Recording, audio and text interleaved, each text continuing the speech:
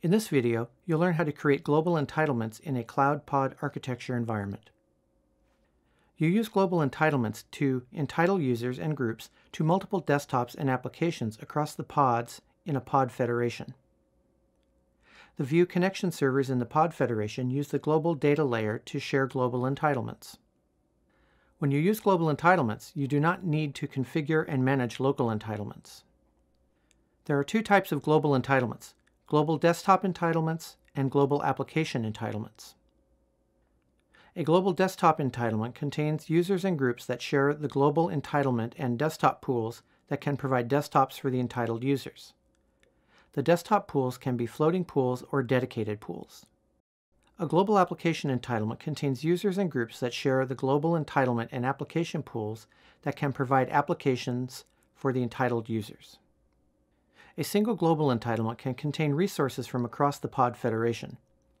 In this example, a global desktop entitlement contains desktop pools from 3 different pods in 3 different data centers.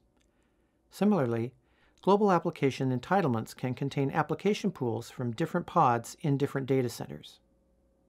By default, when a user requests a desktop or application from a global entitlement, View searches for an available desktop or application in the pools in the global entitlement.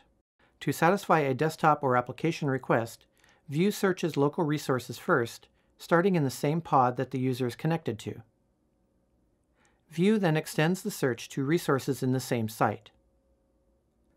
Finally, View searches for resources across the entire pod federation.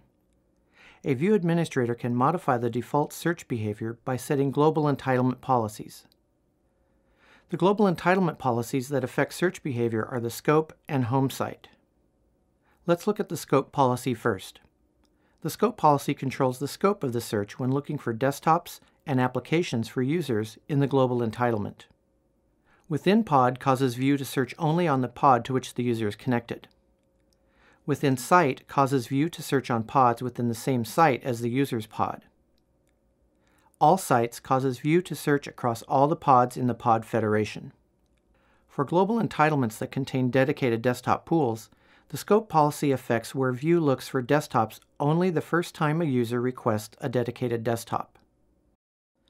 The global entitlement home site policy causes the global entitlement to recognize users' home sites.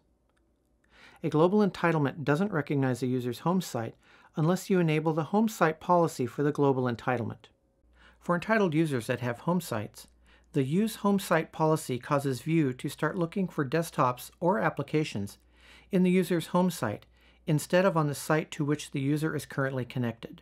If you enable the entitled user must have home site policy in addition to the Use Home Site policy, the global entitlement isn't available to users who don't have home sites. Let's look at an example of a global entitlement whose home site policy is enabled. In this example, an entitled user named John has a home site in London, but he's traveling and is connected to a View connection server in New York. When John connects to the View connection server in New York, the global entitlement's Use Home Site policy causes View to start looking for a desktop in John's home site in London. If a desktop is not available in John's home site, View looks for a desktop in the other sites in the pod federation.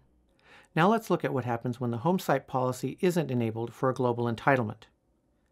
In this example, an entitled user named Jane lives and works in London, but she's traveling and is connected to a View connection server in New York. Because Jane is connected to the New York site, she receives desktops from the New York site instead of the London site.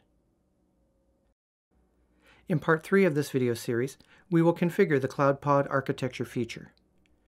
For more information about the Cloud Pod architecture feature, visit pubs.vmware.com.